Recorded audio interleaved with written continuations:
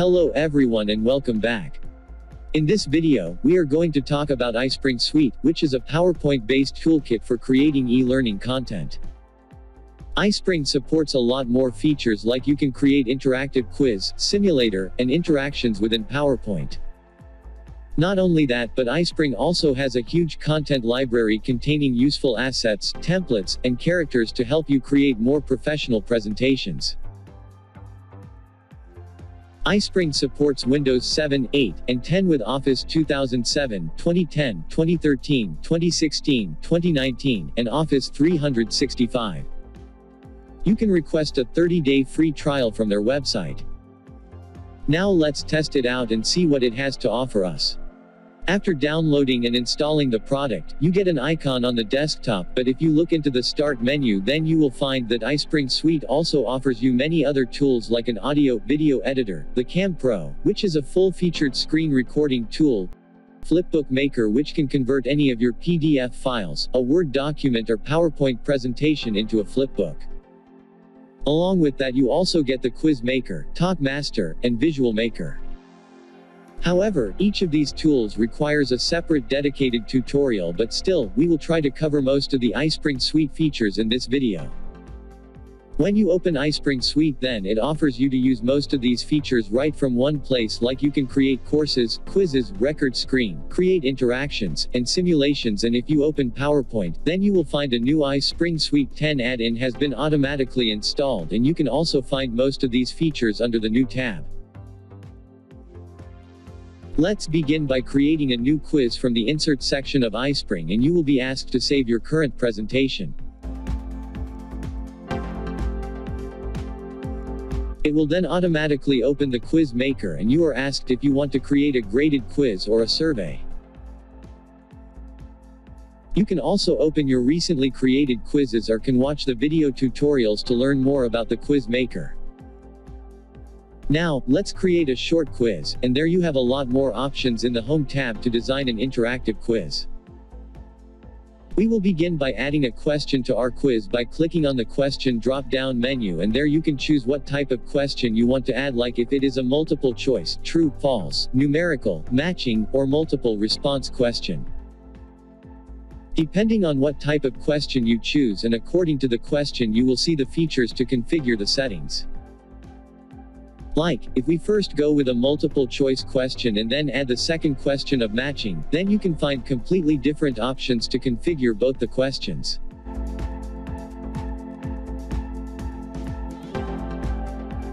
For multiple choice questions, you can type your question in the text box above.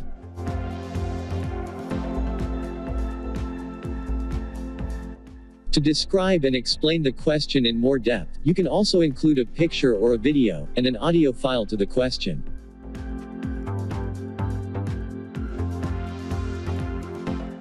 Later, you can configure the properties from the right side pane, like you can change or delete the picture, or if you want to allow the user to zoom the picture while attempting the quiz. You can instantly see a preview of your quiz by clicking the preview button from the Home tab to test everything in real time.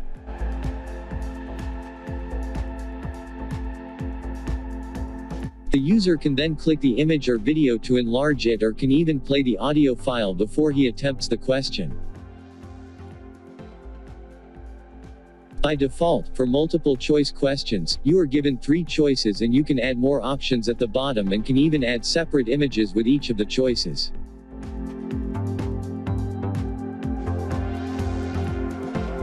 The important thing here to note is which answer is the correct answer. So, under the choices, on whichever choice you will set, the radio button will be assumed as the correct answer to the question. From the feedback and branching section, you can configure the message for correct and incorrect answers, the scores you want to give, and where the quiz should proceed next, either to the next slide or to the next question group. If your quiz contains different types of questions, then you can organize them into different question groups. Like, first we have the multiple choice questions, but now if I want to add true and false questions and do not want to mix them with the multiple choice questions, then I can add a new question group from the ribbon and then can start adding true-false questions under this group.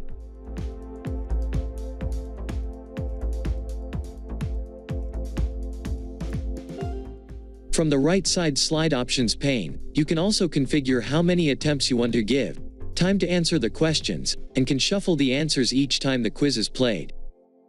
From the left side pane, you can easily adjust the positions of questions by just dragging and dropping, or you can right-click to bring the context menu.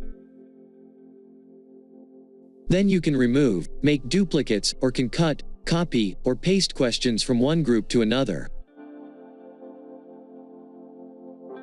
You can also add an info slide to add additional information to the question or about the quiz. Besides that, you can add an intro slide, a user information form, and instruction slide. Asking for the user information could be most important when you want to record the results for each student attempting a quiz. You can add a user login form by clicking on the Introduction drop-down menu and choosing User Info. Here you can configure the fields you want the user to fill before attempting the quiz, like name and email address. You can add more fields at the bottom and set the condition and file types. Once you are done with setting up the user form, the next thing is to configure the reporting options, so the student and the instructor both can receive the quiz results through email. To configure the reporting options, click on the Properties button under the Quiz section and then click Reporting from the left side pane. Here select the option to Send Report to Instructor, and type the email address of the instructor. You can also configure to send the report if the quiz is passed or failed or both, and include the answers in the report. You can also send a copy of the report to the user's email address that he entered at the beginning of the questionnaire through the user information form. Now, to test the reporting settings, we need to save and return to course and click on the Publish button within PowerPoint.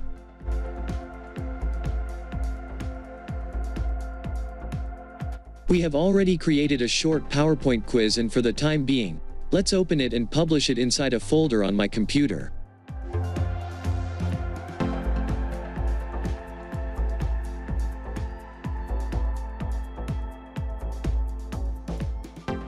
After the publishing is complete, click View Course and it will then open the quiz in the browser while asking for the user information in the beginning.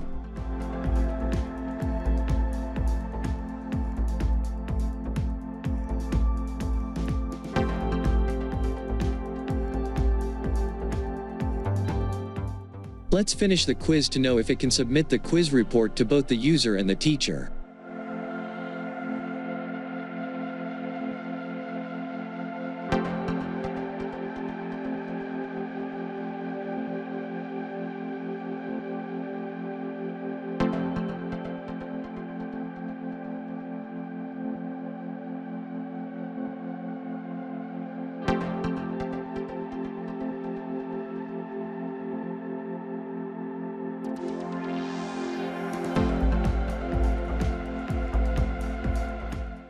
After finishing the quiz, iSpring will automatically send the report to the email addresses and will also display the results on the screen.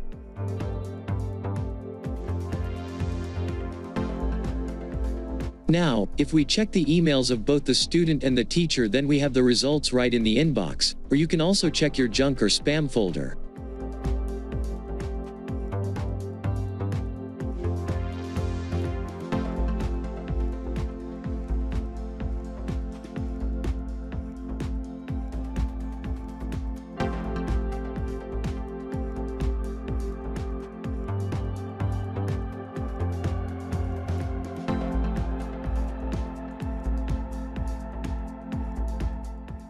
Keep in mind that you cannot use the slideshow feature of PowerPoint to use the quiz. Instead, you must publish the quiz so users may interact with the quiz and answer questions and receive the reports over email.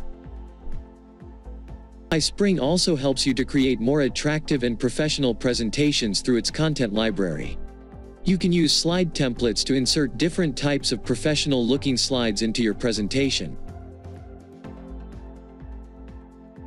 The characters library gives you hundreds of transparent pictures of both male and females with different actions and emotions, and you can easily filter the list from the left side pane.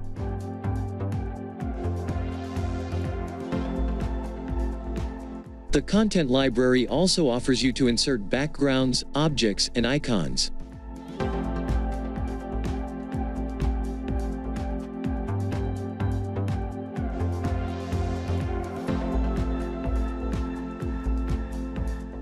In the latest versions of PowerPoint, you have the Record tab from where you can record an audio narration or can even insert screen recording or live camera feed using the Cameo feature. But if you are using an older version of PowerPoint and you don't have these features available, then the iSpring comes with all these functionalities.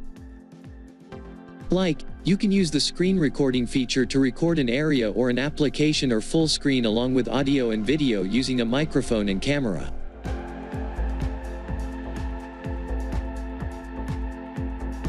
Later, you can completely edit your recording using the iSpring Cam Pro to create a professional video for social media like Facebook, Instagram, or YouTube. The Cam Pro gives you a timeline with tracks, and you can further add more audio, video, pictures, text, shapes, and transitions into your timeline to make a perfect video.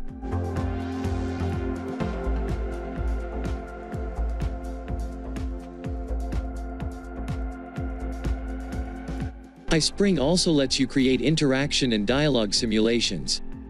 Creating new interactions is easy, and it is just like adding new slides into your presentation.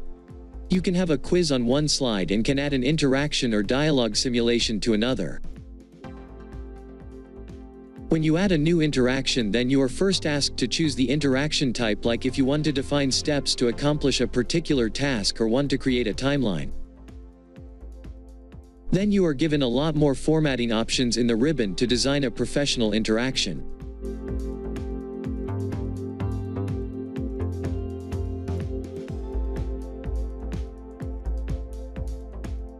When you add dialogue simulation, then you get different options in the ribbon. First, you can add a new scene to the simulation and type the message and choose a character picture from the content library.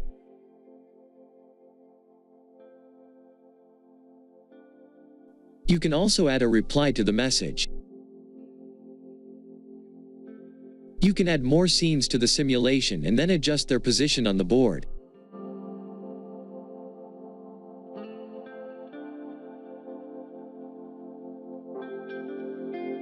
Click the preview button to see the live dialogue simulation, and then click Save and return to course to have the simulation into your PowerPoint presentation.